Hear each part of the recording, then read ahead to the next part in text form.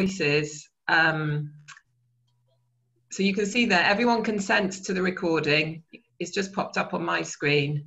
And we do want to share the recording, only because we haven't yet shared recordings, but I've been having to then kind of summarize what's been said and sent it to Welsh Government. But I feel like we should share what the actual recording of the cafe with everyone if we can, because it's just very powerful. I've listened back to all of the cafes so far and it's very powerful.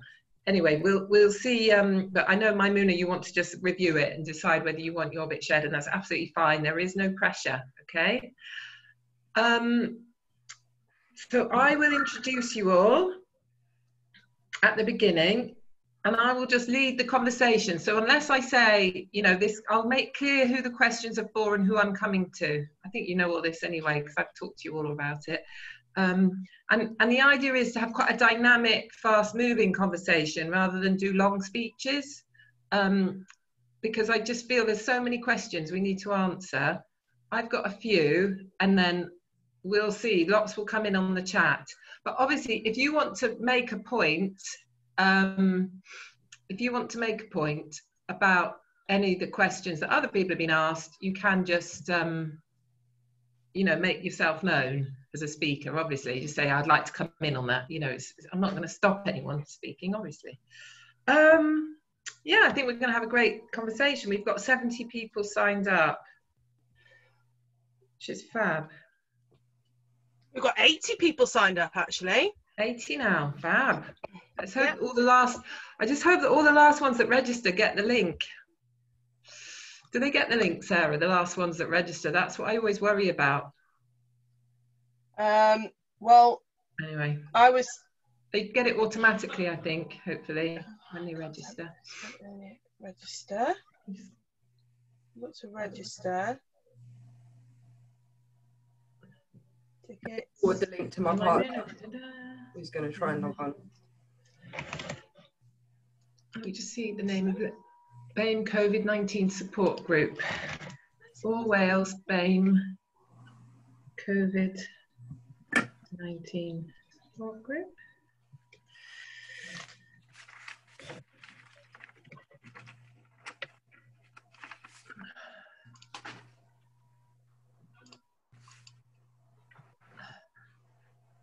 How you doing, Mymuna? Nice to see you.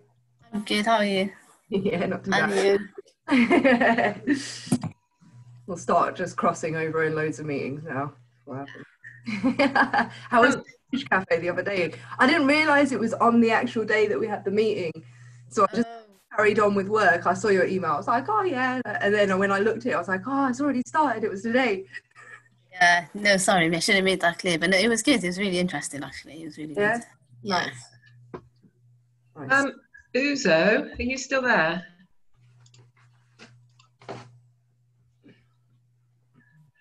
Uzo, I just wanted to ask, are you the only BME special advisor in Welsh Government?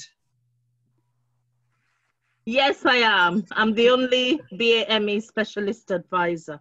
Yes. So specialist policy, specialist advisor rather than special advisor. Special advisors are political, but specialist policy advisors are not. Okay. Yeah. So I'm the latter.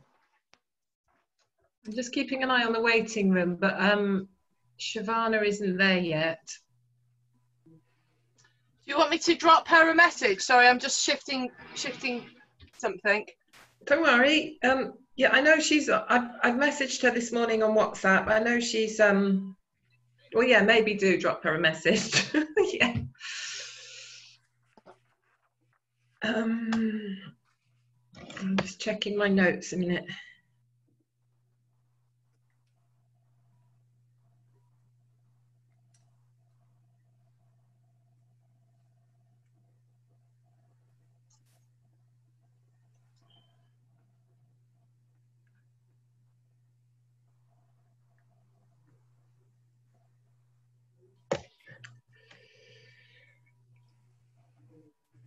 How often do you do the privilege cafes, Mymuna? Every week. Oh, yeah. Every week? Yeah, hopefully going to be opening up some new rooms in the cafe soon, so we're gonna have different topics in different rooms and stuff. So yeah, every week. Also on Thursday is the next one. Yeah, next week. Mymuna, I think I've missed your meeting. I'm so sorry. You have. You're busy. I'm so sorry. It's okay. I got so confused because I was in over 15 meetings that very day that we were chatting. I'll try and come to the next one, to support you and learn as well, Sorry about that. That's okay. I know you're busy. It's fine. So Uzo, when we start, I'm going to come to you first with, we're all deeply worried about the high number of BAME people and specifically women who are losing their lives. Can you share some reflections on why you think this may be happening? Sure, okay. What order are we going in? Are we going in order on the email? I think I will stick to that order because I think that'll work quite well if you go third, Mymuna. I'll go first. Third. Third, sorry. Okay, that's fine. Go first. I'm kind of used to it now with the Privilege Cafe. I would have been really nervous by now, but yeah, I'm okay actually. Good. Oh, Sarah's moved. I like your background there, Sarah. Can't hear. Oh, you're muted. I don't show you the rest of the room. No, don't worry. Uzo, also, when you have to go, are you still thinking you might have to go after half an hour, Uzo? No, I'll be able to stay until 12, I think. Oh, fantastic. Oh, Yes. that's brilliant. Yeah. Okay. All right. Do you want me to let people in now, Catherine? Because it's 3 minutes to. Yeah, I think we should, yeah. Okay. Yeah, in fact, we can just start admitting all now, can't we? Yeah. And I'll, Okay, so 11, everyone mute. 11 people incoming.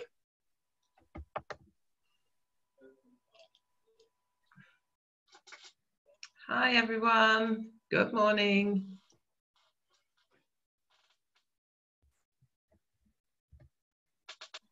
Good morning, everyone. I'm Catherine from WEN Wales, and we're really pleased to have you joining us this morning.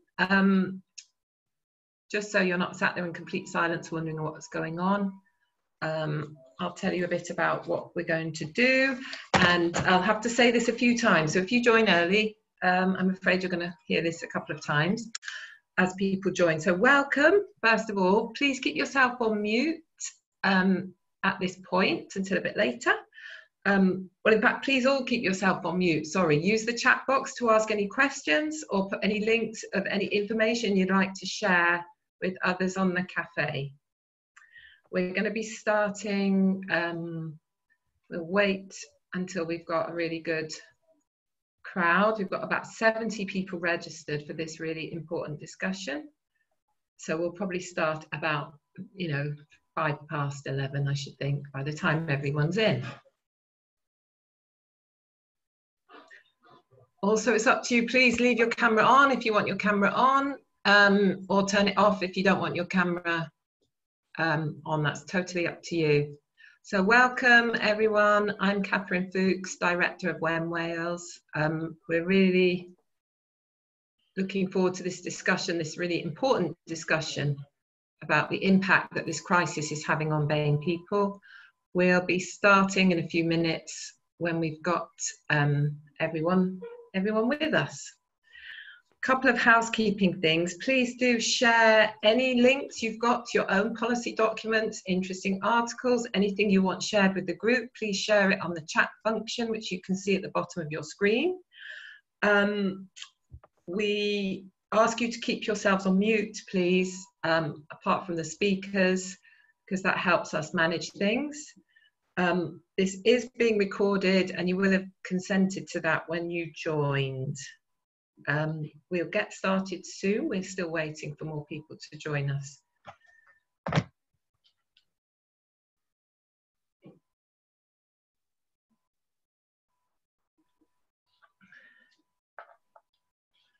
Sarah, how are we doing with our last panelist? Nothing as yet. Okay, not to worry.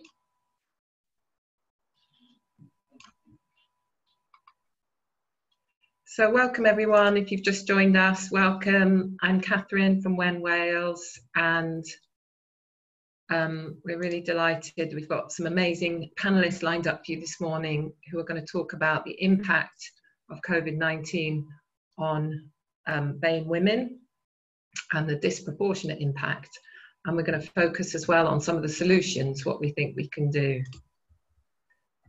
about it. So welcome if you've just joined us. Hi.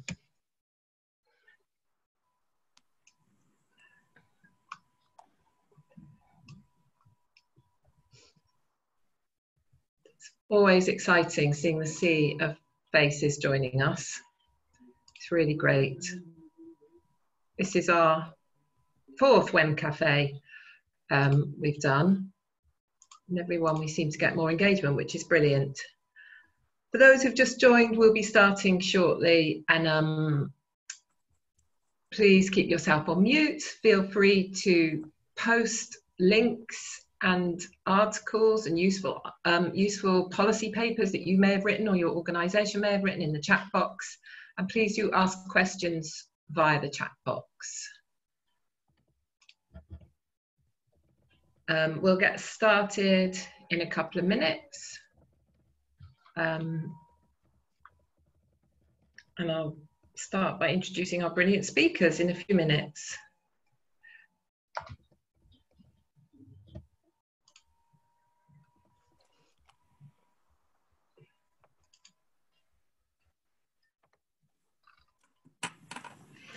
Great. Welcome everyone. If you've just joined, I'm Catherine Fuchs. I'm the director of WEN Wales. We're really pleased to have so many people on this call to discuss this really important issue of the impact of COVID-19 on BAME women and the disproportionate impact. We're going to get started very soon. We're just waiting for more people to join us. And do introduce yourselves on the chat as well. Say who you are, because it's nice for people to know who's on the call. Use the chat function as you would in a normal meeting when you'd introduce yourselves to people and give business cards. If you want to share your details with people, please go for it. We're going to start very soon. We just got some more people in the waiting room. And so, you know, a bit of housekeeping again before we start. We are recording this meeting, and you will have been informed of that when you joined the meeting. And we'll be sharing this recording with the participants here. Just getting my screen sorted out. Great. How are we doing? I think we might get started now because lots of people here. Thank you all for coming. So, good morning and welcome. My name's Catherine Fuchs. I'm the director of the Women's Equality Network Wales, and really delighted to welcome you all to this WEN Cafe, the 4th in our series of cafes, and this one around the important issue of how the COVID-19 crisis has impacted BAME women. Please feel free to tweet. Feel free to tweet on the cafe. The hashtag is WEN Cafe. Please, if you've just joined us, I'm sorry to repeat myself for those who've been with us for a while, place your questions and comments in the chat box. Also, any questions that you want to direct to the panel, because Sarah Sweeney from WEN Wales who's waving now, will be managing the questions we're going to ask our panellists as we go along. So I've said about the hashtag, the meeting's being recorded, and I think that's it for the housekeeping, except please keep yourself on mute. So, WEN Wales, our vision is to create a Wales free from gender discrimination, and we've all seen the statistics around BAME women and BAME men, and the statistics around the appallingly high death rates BAME men are 4.2 times more likely to die from COVID-19, and BAME women are 4.3 times more likely to die from COVID-19 than their white counterparts. So this is a really serious issue, and we wanted to try and ask our panelists, who we're going to introduce any minute, first of all, why they think this is happening, and secondly, more importantly, the solutions, because it's really important. Every cafe we've had one on poverty, one on health, one on violence against women. We then take the findings from these cafes and pass them up to Welsh Government to encourage them, to tell them the lived experience of women, and also to encourage them to take action. So we want to really focus on solutions today. So I want to first of all introduce our excellent panelists, all four of them. So we're delighted to have Iwobi, who's the Specialist Policy Advisor to Welsh Government on Equalities. And Uzo is also, I think I can describe her as a real leader in the BAME community in Wales. She's also set up the All Wales BAME group on WhatsApp, which is a really good forum for discussing what's going on for that community in Wales. And if you want to be a part of it, you're more than welcome to ask her to be a member of it, and you can pop that in the chat. I'd also like to introduce Mymuna Solomon, who you can see on your screens. And she is an activist, and you may know her. She's the founder of the brilliant Privilege Cafe, which I know some of you have been coming along to, which is such an important space to talk about privilege, how we use our privilege. Mymuna's also been working for the NHS previously and has a master's in public health. Fine. Thirdly, we've got Leila Usmani, who is working for Race Alliance Wales now, and she's doing their policy and research. She's also an independent diversity and equality trainer. So welcome, Leila, welcome, Uzo, welcome, Mymuna. And do we have Shavanah with us yet, Sarah? Oh, great. Excellent. So also, I'd really like to welcome Shavanah Taj, who is the General Secretary for Wales TUC, is doing an incredible job. I mean, she's been on nearly every Zoom call I've been on recently, and she's doing an incredible job in terms of highlighting the concerns and needs of workers, especially during this crisis. So welcome to our four panelists.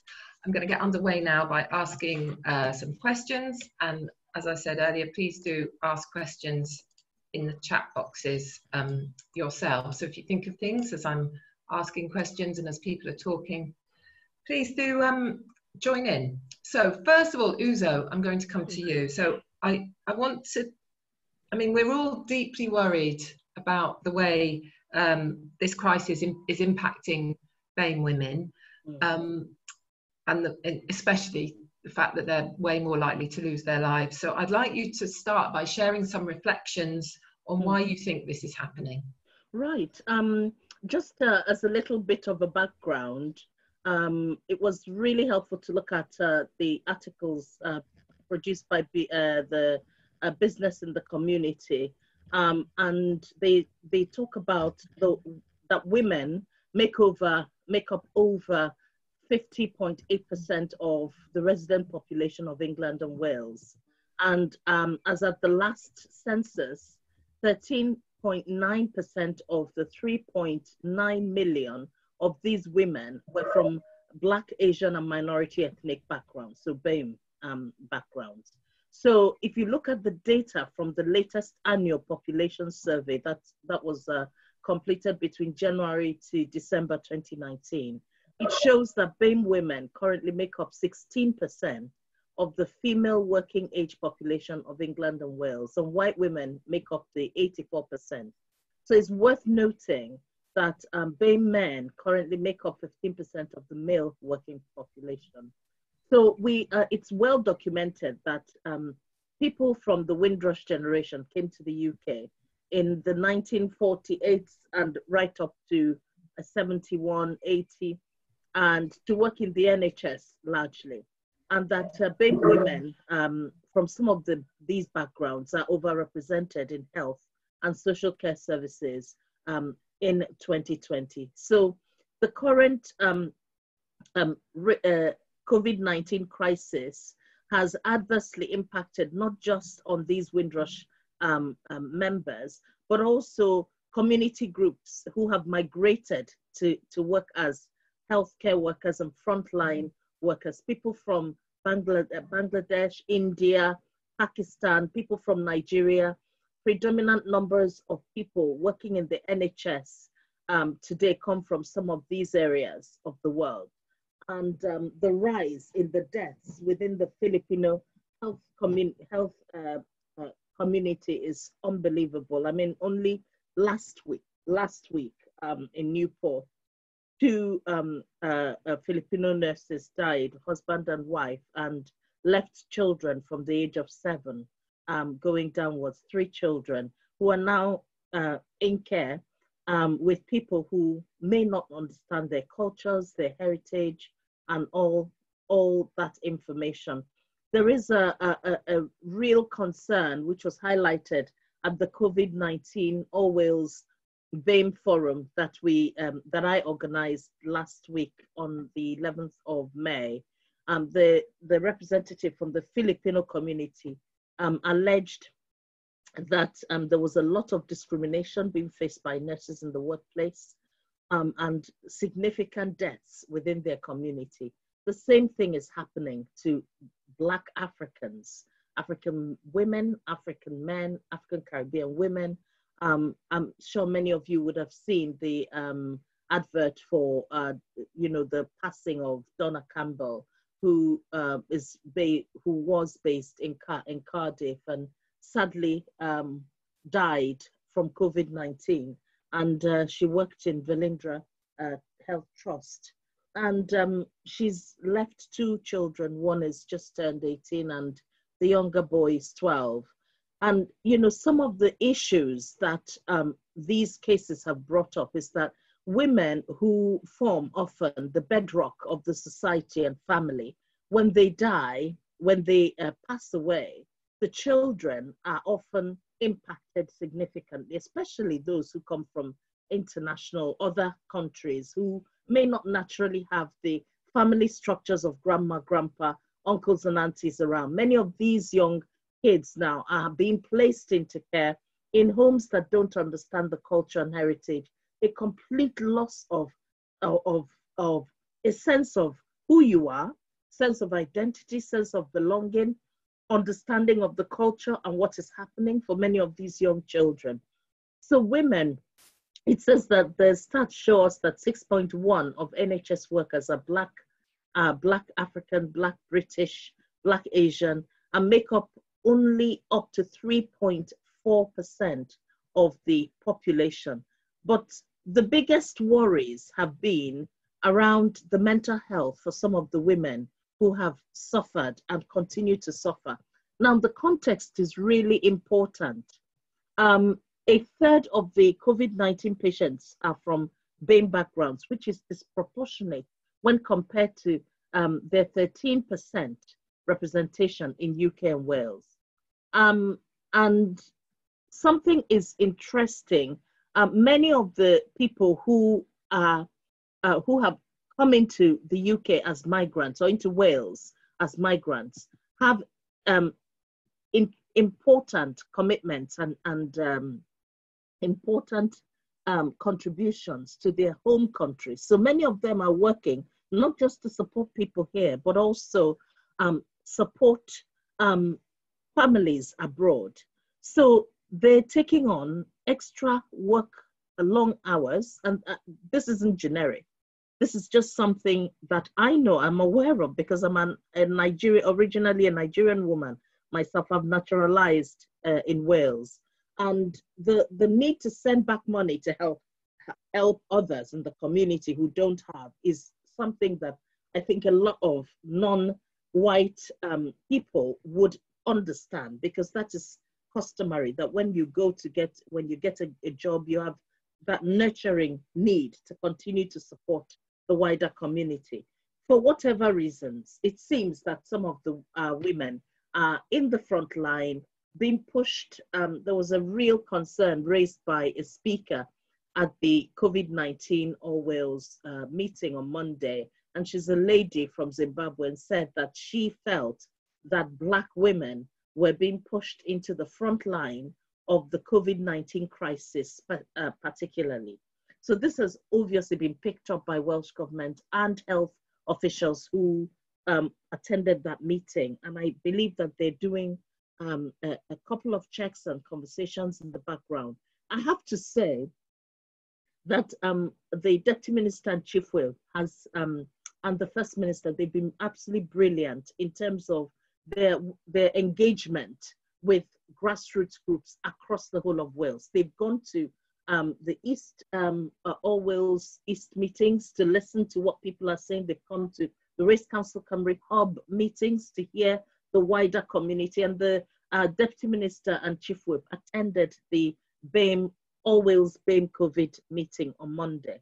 And the establishment by the First Minister of the COVID-19 Advisory Committee, which is made up of senior professors of medicine, professors of research and law, professors, consultants from BAME groups themselves, is really been powerful, because they brought a lot of knowledge, as well as splitting off into the subcommittees, one that is producing the first ever risk assessment toolkit that is going to transform lives for everybody. It's not just going to be a toolkit for Black people or Asian people. It's going to be a toolkit that will enable the NHS to test and assess the risk that every individual woman or man is in, and to decide what to do. And this is part of the response to the rise in deaths of BAME people. So that subcommittee is chaired by Professor Keshav Shingal, who is the chair of the BAPIO. So it means the British Association of Physicians of Indian Origin. And he's the chair of that committee. And then you also have a subcommittee on socioeconomic duty to look at socioeconomic impact, to look at the wider community impact for BAME people. And that's chaired by Professor Emmanuel Obodna, working with some of the health officials. I know Shavanah has presented to a number of these forums, and Rothio has as well. And we've had people like Suzanne Duval there presenting on mental health and BAME issues. We've had people like Humi Webb, who's a massive activist for Black history, and also chairs the one of the Welsh government disability forums. And we've had Geno Legal, also from Butte Town, a former councillor of Butte Town area with the Tiger Bay representation. We've had a lot of women coming to input and give the insight of women. I think we have to be positive, Catherine, because this advisory committee is working every week. They're meeting every week, and they're working at breakneck speed to make sure that, we save lives, that these tools are ready to go out. So if you listen to the Deputy Minister's speech yesterday, you can hear a bit more about it. I don't want to take too much time. And just to say, hi, everyone. If you, Uzo, would you like to, I will come back to you. I think you've raised some really important points there. I'm sorry to cut across, but I really want to hear from all our panellists.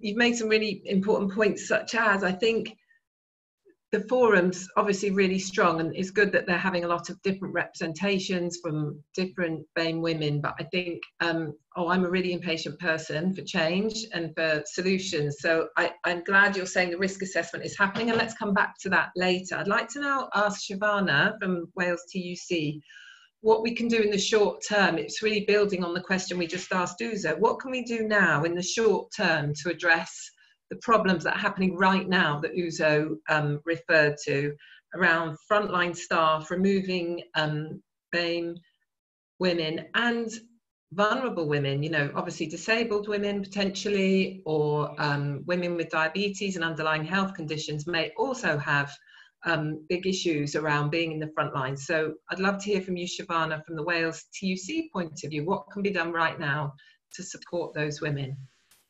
Well, what we have to remember is that we are currently in a place where we're not only just trying to support those workers who are already physically at work. Of course, there's a large population, considerable number of people who are currently working from home, including teachers, of course. And many of you would have seen over the last couple of days the amount of, negative press actually towards teachers because of the fact that they are trying to do the right thing and trying to make sure that schools are safe before both they physically return and children return, and of course parents start picking up their children in those environments as well. The immediate things that have to happen, and this has always been the case, but particularly now that we are facing a potential second peak of the virus. This virus is not going to go away, despite what many people may say otherwise. But there are clearly going to be concerns, and there are concerns about the economy and what that means for the ordinary person. But for many people, they haven't had a choice but to continue working one way or another because of the fact that several, I would say a large percentage of frontline workers and key workers are low paid. So they don't have a choice of removing themselves away from a situation. And therefore, what we should be doing is to make their workplaces safe. We need to be ensuring that we are conducting individual health risk assessments as well. And as you say, it's not just for BAME women, but it's for all workers in those who are vulnerable. And this is something that should have happened as part and parcel of what people do on a day-to-day basis. So it should have been happening right from the get-go. This should never have been an add-on, because this is already something that's covered under the health and safety legislation that exists. Talking about the health and safety legislation, again, if any worker is feeling vulnerable or feels unsafe, they have every right to refuse to work in that environment until their employer makes that space safe for them. Now, there's lots of conversations taking place about maybe moving people away and redeploying them elsewhere and all of this type of thing. And again, these are things that you would do for any situation. It's a reasonable adjustment. You're not asking for special treatment. You're just asking for a reasonable adjustment. But the issue is that there's been lots of confusion, particularly over the last couple of days, where you've had the Prime Minister come out with one particular statement, the slogans, for example, loads of confusion over, in Wales, it's still stay home and stay safe. In England, it's watch out for the virus, or whatever the latest one is. And that's caused loads of confusion. And again, certain sectors have reopened, those that were closed, but then at the same time they haven't actually been we haven't hammered out the details in terms of what a safe workplace looks like, and ensuring that there's guidance in place as well. So yesterday we had our first main meeting with Welsh Government, and from the Wales TUC perspective, we have welcomed that the government here has taken a more cautious approach to the lockdown, and actually looking at gradually reopening. We've always made it very clear, and we did yesterday as well, that we need to have full consultation for all workers that are going to be impacted. For example, there's references being made now about libraries and recycling centres opening. And again, those workers are going to need to feel safe.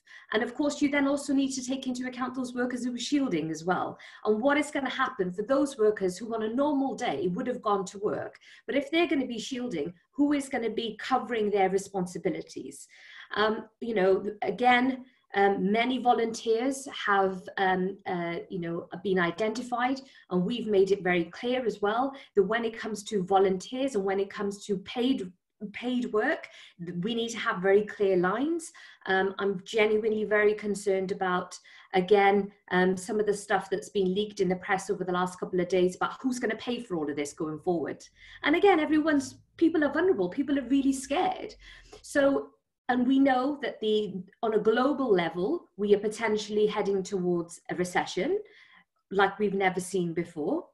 And people are worried, they're anxious about returning to work. So they need to know that their workplace is going to be safe. They need to know exactly what their rights are when they get there. They need to know exactly what a risk assessment looks like. Where can they actually get access to that risk assessment? And it's, you know, for me, it's always a case of keeping all workers protected. And of course, those that are unionized are more likely to be in a safer environment. There will be a process. There will be ways and means of them getting assistance. But what about those workers who don't have that option? And that is the reason why the Wales TUC, we launched the whistleblowing site. Through that, we have been able to help a number of workers. Again, there's loads of anxieties now about PPE. And we know that there still are gaps within health and social care. It is much better than it was previously. Social care in particular, were kind of like last on the list. And part of that was because of the fact that, you know, social care, a large part of social care in Wales is actually privately owned. And we are, again, talking to government about we need to be looking at bringing services back in-house. And Welsh Government does support that position. But again, these things are going to cost money. And it is back down to the Barnett formula. And it is also, for certain things to happen, we also need to have more devolved powers that we don't currently have. So we're kind of in this sort of strange space. And again, capacity for testing. What is the strategy for testing? We get, announcements are made every single day, and everyone's going, well, what does that mean to me? So I would say what would be really helpful, and we've again said this to government, is that we need a public campaign. It needs to be inclusive. It needs to be ongoing. Daily announcements are one thing, and emails and sharing information here, then, everywhere is one thing, but people need to know and be able to understand where they fit in to all of this as well. That's great. Yeah. Oh, thank you, Shavanah. Sorry to cut in. What you're saying is incredibly important about the return to work and the risk assessments and people knowing their rights. And we'll pop some things on the chat. If we can find your whistleblowing site, we'll definitely put the link up there for people to share as well. Now, I'd like to come to Mymuna now, because Mymuna is an activist and founder of the Privilege Cafe, and I'd love you to share with us how lockdown has impacted you individually, Mymuna. And I understand that you want to do this as a spoken word piece, which is fantastic. So I'm just going to pass over to you. Great, thank you so much for inviting me. Can everyone hear me okay? Yeah. Great, okay, because my mic has been playing up a lot recently for some reason. Okay, so yeah, I found it easier just to put it down as a spoken word piece. I'll just go straight into it. It is a little bit longish, but I'll be as quick as I can.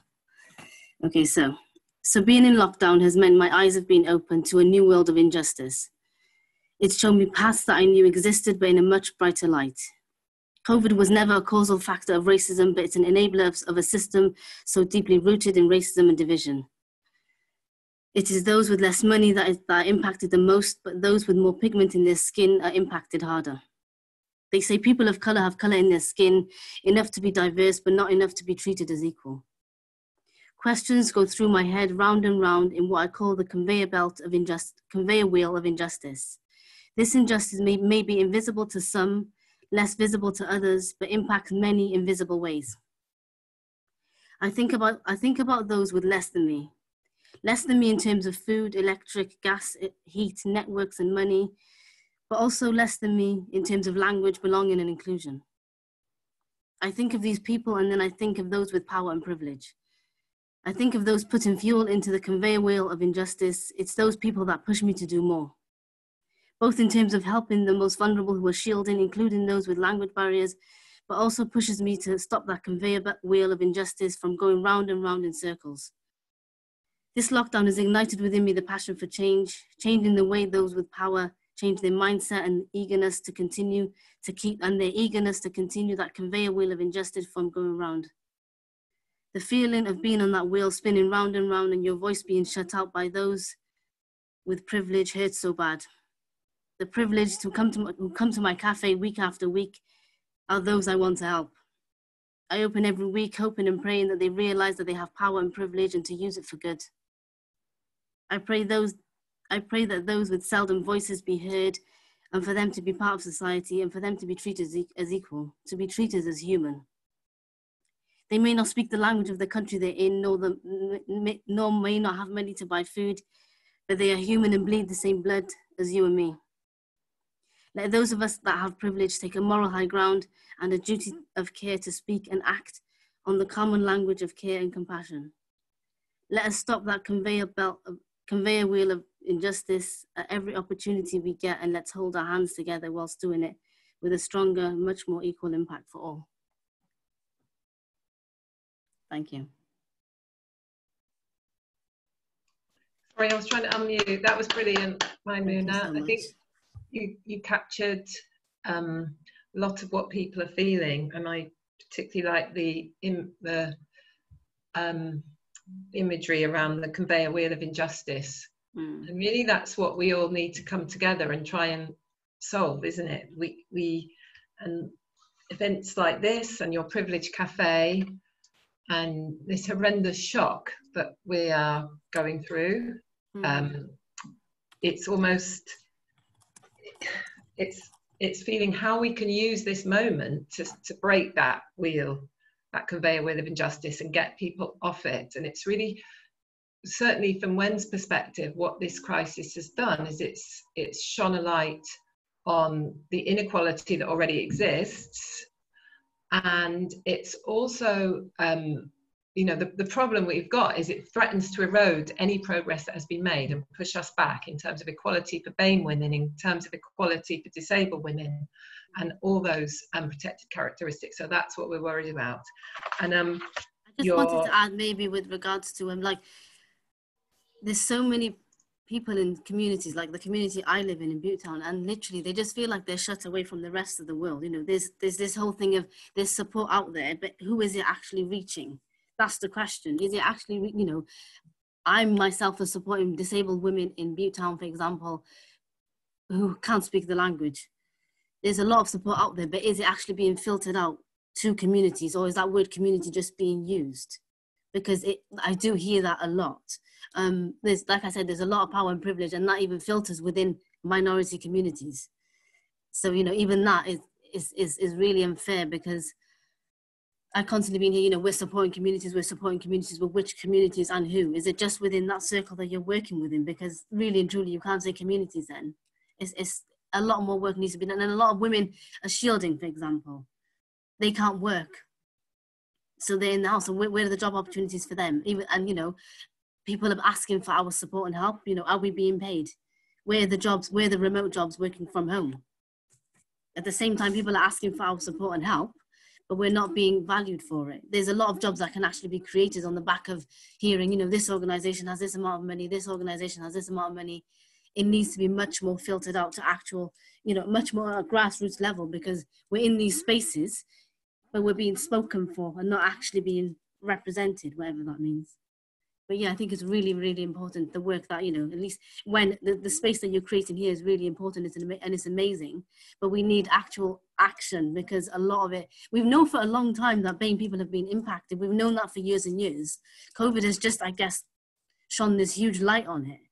We knew this for a long, long time. And, you know, BAME people have been impacted in the hospitals, but it just took a long time, I guess, for that message to come out. We knew this information. There's no new information that people from BAME communities have actually heard. This is not new information. We've just been impacted much, much harder. But I mean, in terms of the advice, I think people in communities are doing a lot of work behind closed doors. A lot of women are doing a lot of work, and we need support in terms of funding and being, you know, because there's jobs that can be created really easily, admin jobs. There's, you know, consultancy jobs. We're already doing it, but we're just doing it for free, which is really unfair. So I think it needs to come from government much more. You know, those at the top with the power and the money need to really and truly filter down. You know, this whole thing of I'm busy. We know you're busy, but at the same time, people are dying. So the two don't go together. Really don't go together at all, in my view. No. So, Yeah. Absolutely, we need action, and I've been on some of these forum phone calls, as have you and others on this group, and I think that's what we need to do as a third sector. And one of the things that umbrella groups like WEN in the women's sector and TAIPAUB in the housing sector, we need to try and galvanise and make sure that, you know, that people act together, and we demand action strongly. I do think that we are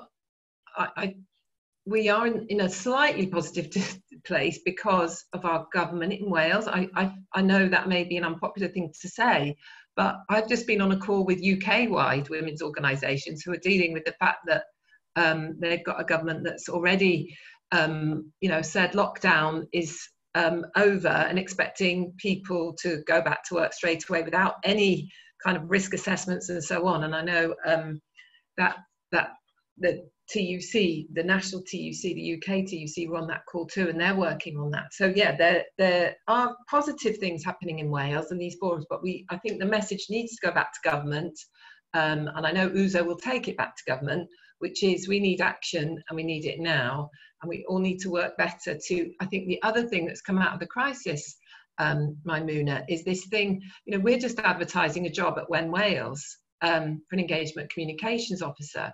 And before we would have said location Cardiff, almost without thinking. And now we can say location the whole of Wales. It's absolutely right that that person can work from anywhere. So we need to hold on to those positives.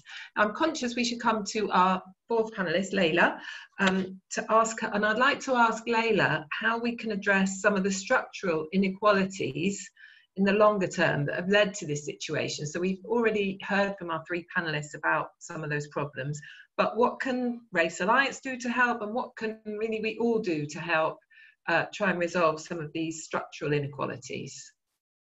Thanks, Catherine, and thanks Uzo and Shav and Mymuna for what you've had to say. It's been really interesting, and I don't know if I can follow Mymuna's spoken word because that was really touching. I mean, there's a huge question, and we have heard about these structural inequalities. It's a massive question. I don't know if I can answer it, or I can try and address some of the things that we could do. We need to understand essentially why do these structural inequalities exist, and I know that Mymuna alluded to a lot of this in her spoken word piece. We live in a society that's underpinned by systemic racism. This was developed hundreds of years ago because of the colonial capitalist expansion project. And this has led to institutional racism being rife in the institutions that manage and run our society. What we're seeing is this is interacting with patriarchal systems of power, and has led to these structural inequalities. And in Wales, what we see is that, you know, there's not a good enough representation of BAME women in these institutions. You see institutional racism, systems of patriarchy playing out when the power is invested in white people, when the power is invested in white men. So we need to increase that representation in the long term. One thing, it's really great to hear from Uzo about the work that is being done. There's lots of forums, lots of advisors, lots of committees. Are we actually holding those positions of power directly? I would argue that not yet, not enough. What can we do? There's lots of research and evidence, and at Race Alliance Wales we're undertaking some research at the moment on the theme of representation.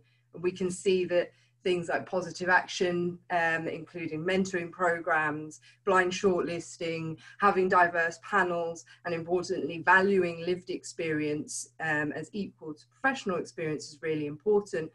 But I think we've also got to consider that when people get into these institutions, there's a culture of racism, because this systemic racism is fed by people's beliefs, ideas, and knowledge around the state of play.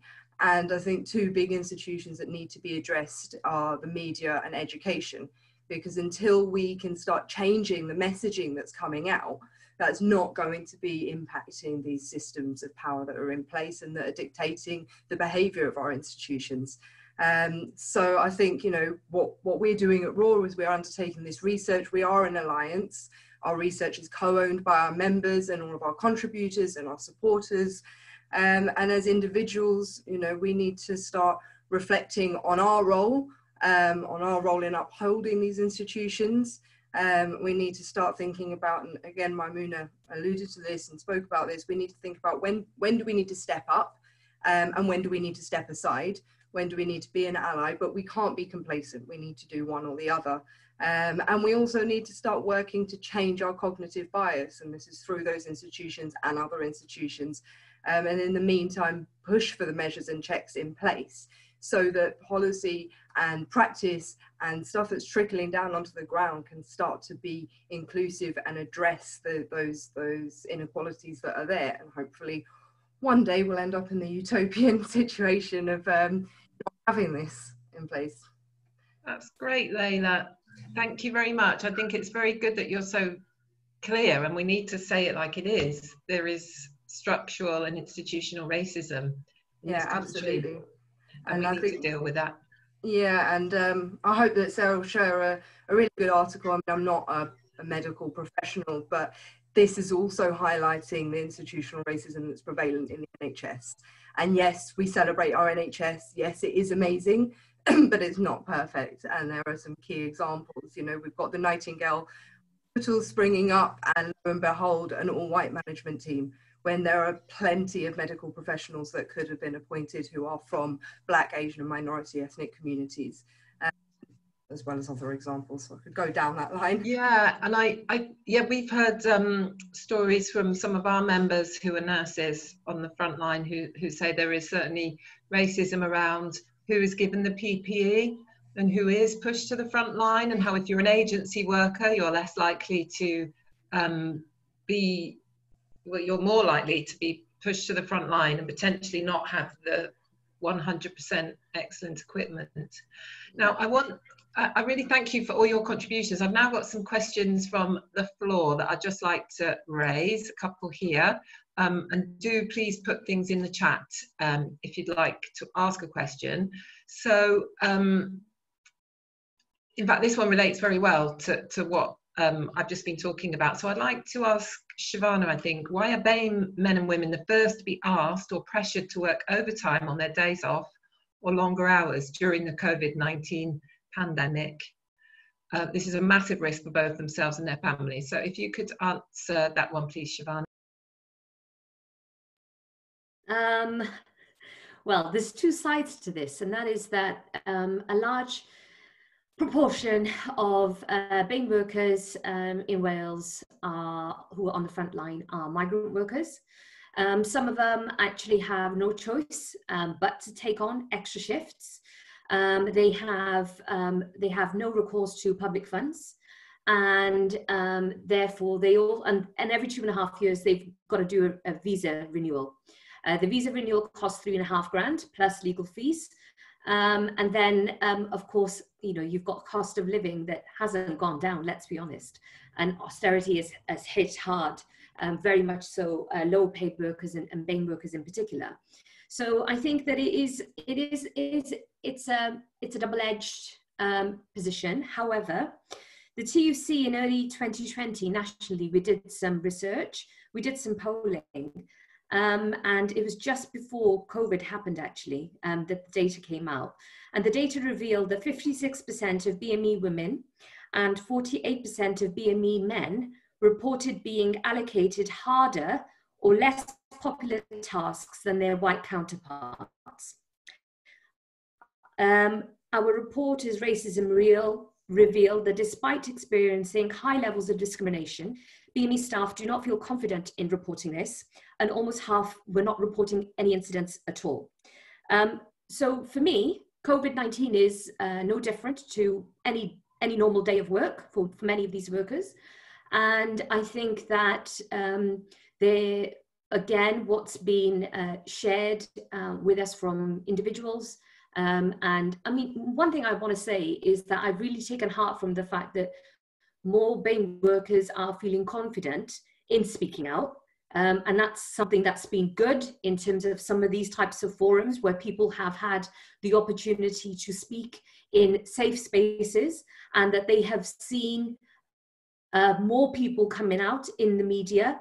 And again, it is about when you are in a position, and I am in a position of privilege and power as a woman of color, it is important that I don't just sit down and not challenge what's going on around me, but I do something while I'm there. And it is important that we highlight these issues and we have those difficult conversations. And until we actually push for those changes to happen, nothing is going to change. So again, this is systemic, it's structural, and until we actually tackle those issues head on, these things are going to carry on happening, COVID or not. Thank you, Shavanah. I've got some other questions here. An interesting comment. I think I'll come to you, Uzo, for this one. There's also pushback needed on public bodies who for the longest time have propped up gatekeepers within BAME communities.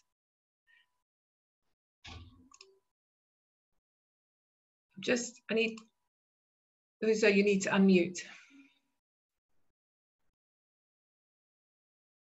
Sorry, I was talking without unmuting. Sorry, this is something really powerful and very important. And increasingly, we are looking at how to support grassroots BAME groups. And I think Mymuna is correct. We have been, unfortunately, the funding of charities in Wales has been led largely by those who are good at writing bids rather than those who are really good at delivering, and those who have funding to get bid writers. Whereas a lot of our grassroots BAME groups who are really tackling day-to-day issues.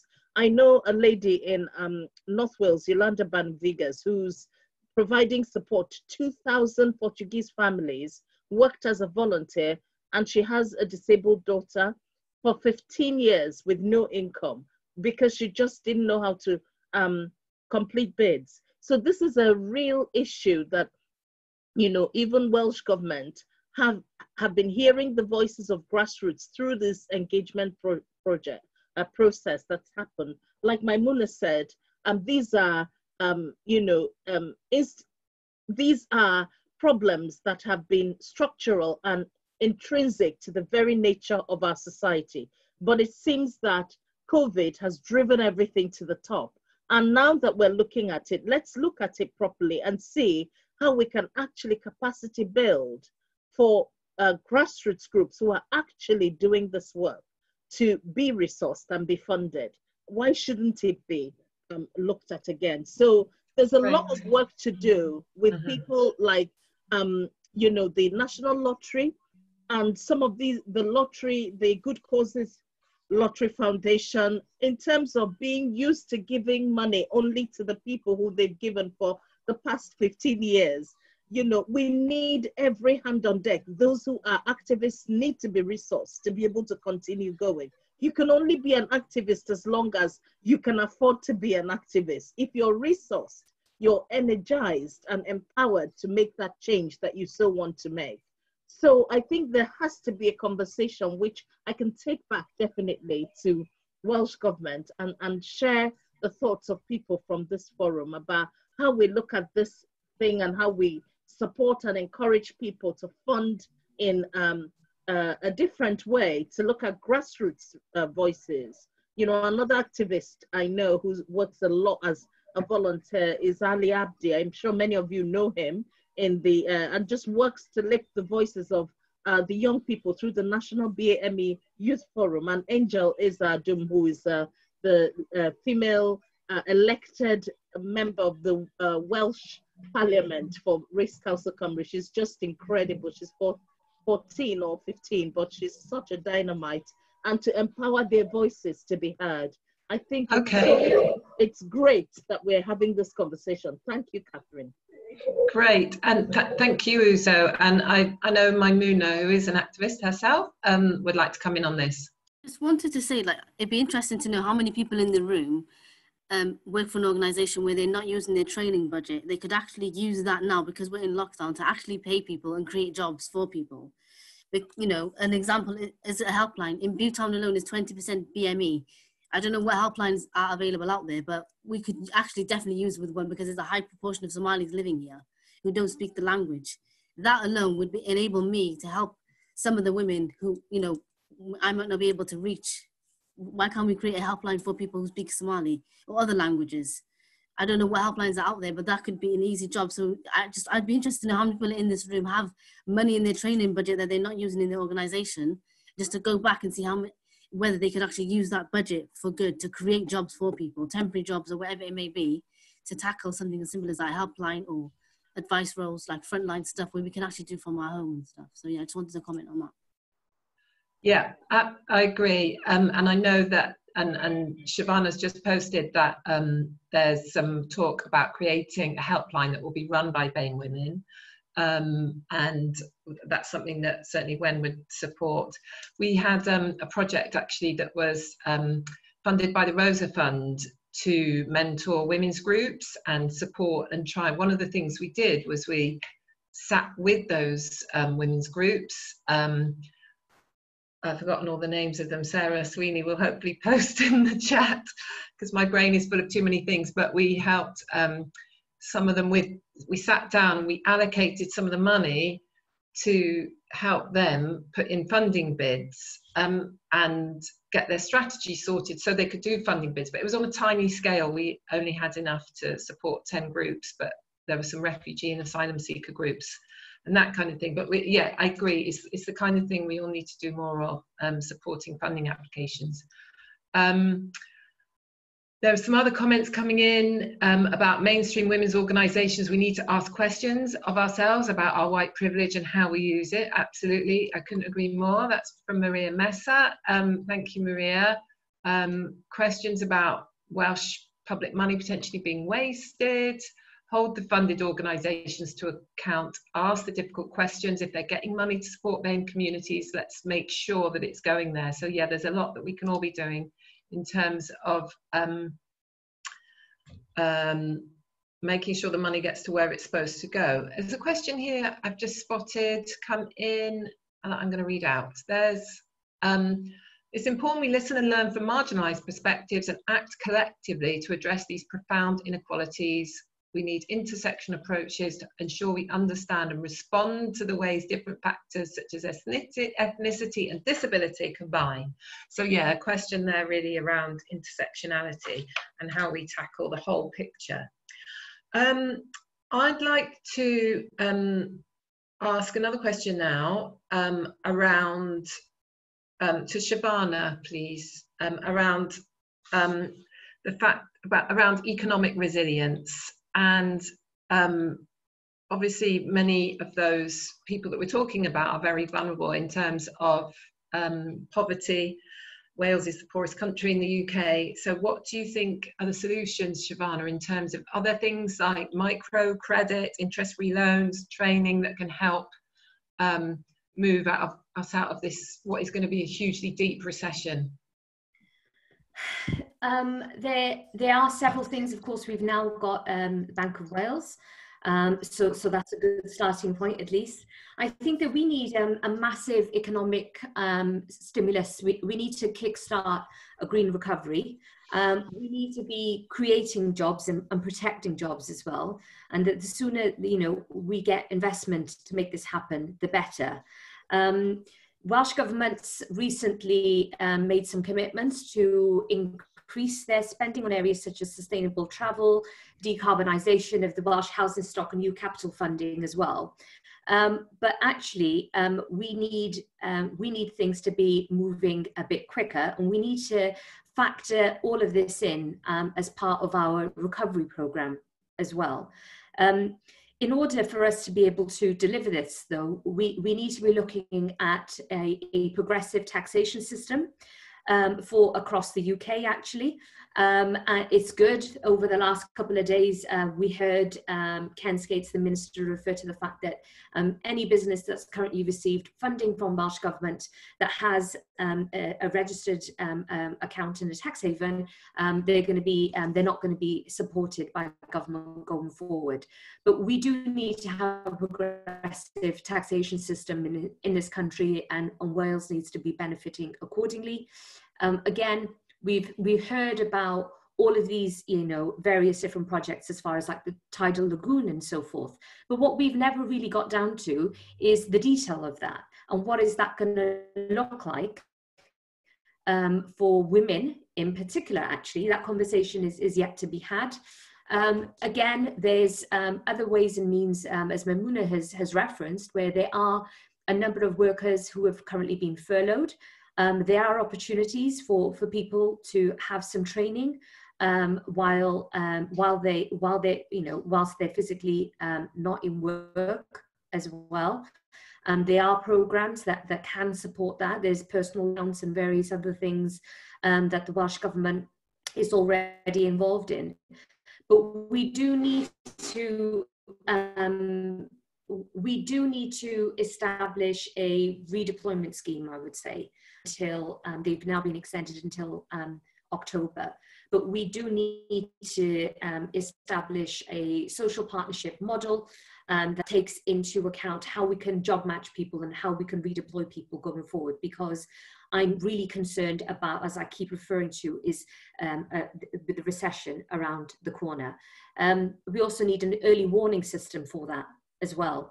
But ultimately, these are much bigger conversations that need to take place. And potentially we also then need to be looking at further devolutionary powers for government. And it's going to be interesting now because, you've got, for example, in Manchester, you've got mayors, in Liverpool, you've got mayors, and the conversation about devolution is taking place in lots of different spaces.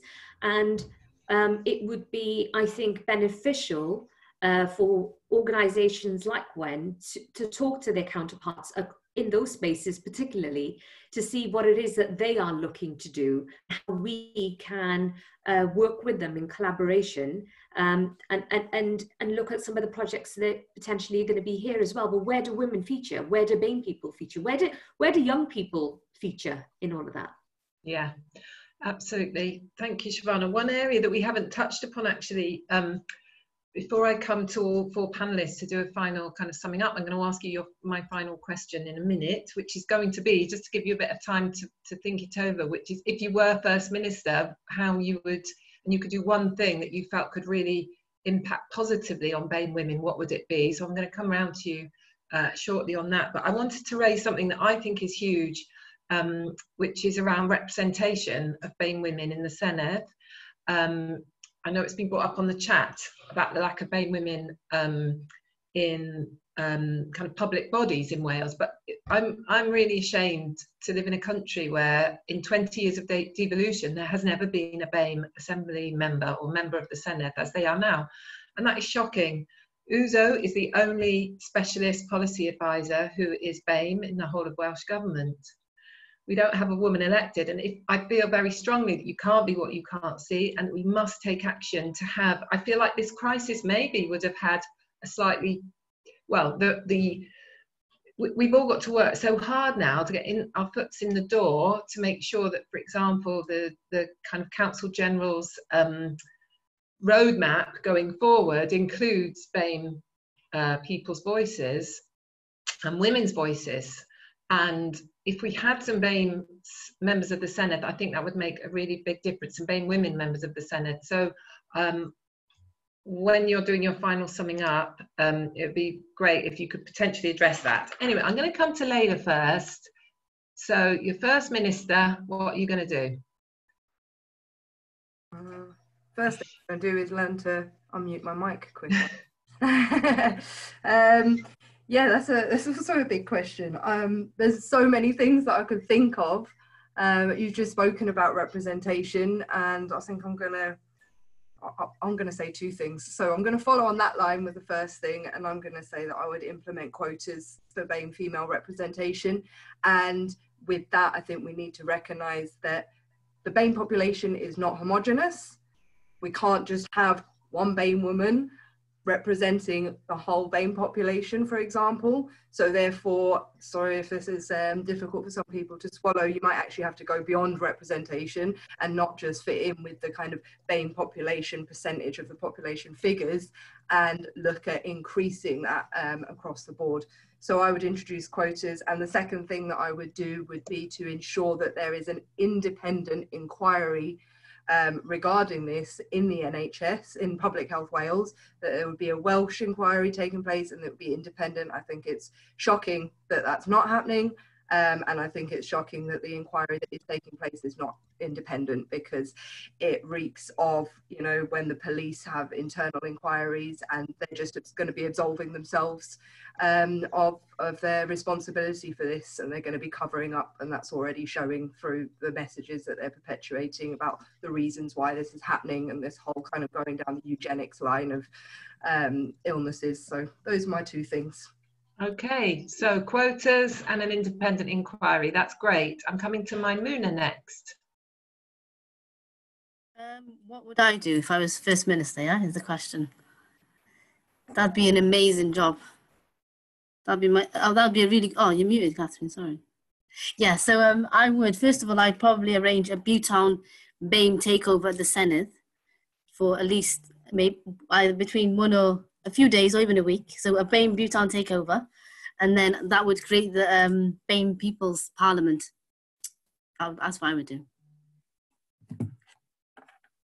Great. And now I'm going to come to Shavanah.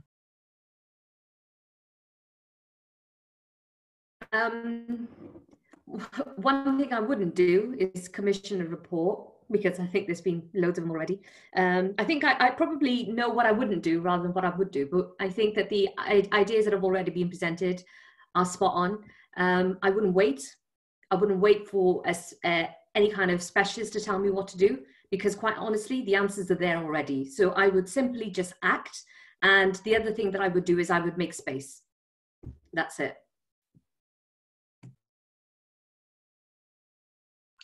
I'm having a problem with my unmute button. Thank you, Shavanah. Really good. Make space and act now. Very strong. Now, Uzo, what would you do if you were First Minister to resolve the issue of the big impact that COVID-19's had on BAME women? I think I would continue with every good thing that I'm doing.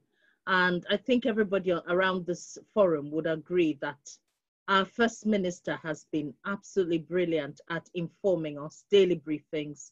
He has been accountable, taking responsibility, even when we haven't got things right. And I do think, don't let this sound like a defense, because if you look at Boris Johnson, you will probably thank goodness that you live in Wales. And I tell you something, we've been brilliant at putting our hands up when things haven't particularly gone well. And I love the sense of accountability, the sense of political decency that we're experiencing in Wales. It's not easy to own up to when things haven't gone well, but I truly admire our First Minister. But this is not about defending him. If I were in position, I would want to continue what he's doing. I would want to hear the voices of all the peoples of Wales.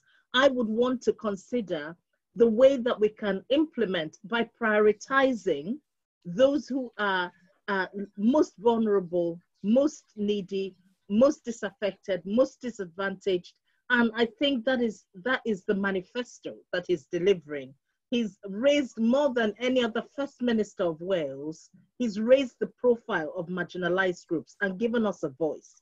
And the interesting thing also is the fact that it is ethnic minority, physicians, doctors, consultants, community activists that are briefing him on what matters to them and what the solutions are.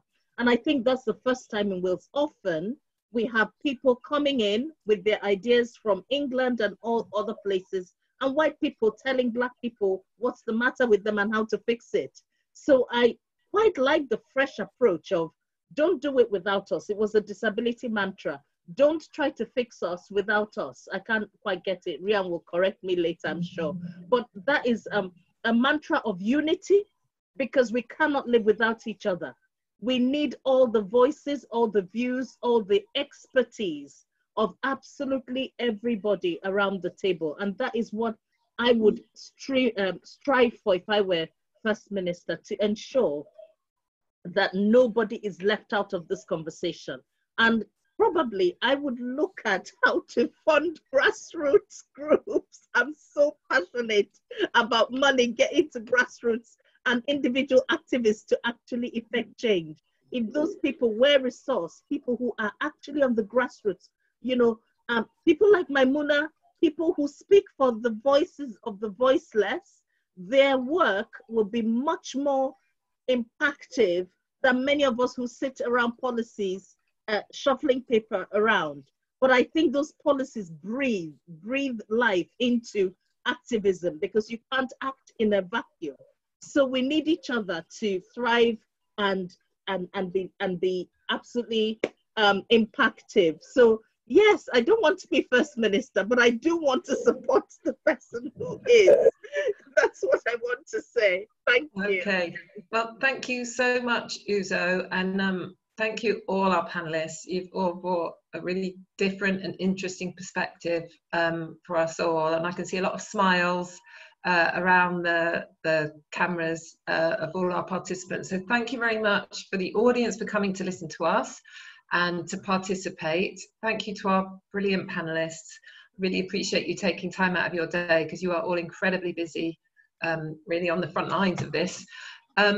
I wanted to just give a final plug for WEN Wales to say, please do join us if you're not a member, because then you get first bits of information around who we are and what we do and what events we've got coming up and our reports and so on. And we'll pop in the chat how you can join us. It's an online link, and it's free to join. And I just think it's really important. One thing that's definitely come out of this conversation is the fact that we all need to work together, support each other, listen to each other, and galvanize behind some key asks. And I think that's really important, that we continue these conversations. We've got another WEN Cafe next Friday. It's around the impact of COVID-19 on disability, on disabled women, and Rhian Davis from Disability Wales is one of the panel. She's waving, which is great. And so please do come along to that cafe. Do support Mymuna's Privilege Cafe, which I've been to myself and which is so important and helpful. Please do tweet if you've enjoyed this event and you've got something out of it. Tweet about it with the hashtag WEN Cafe and put your solutions into the mix. I'm sure we can share the contact details of all our panelists if anybody wants to carry on the conversation afterwards. So a really big thank you to you all at 12:07. I'm sorry, we're 7 minutes over, but I felt it was really worth it. Have a good day, and thank you very much, everyone, for your participation. Thank you, everyone. Thanks a lot. Bye. Thank you. Bye, everyone.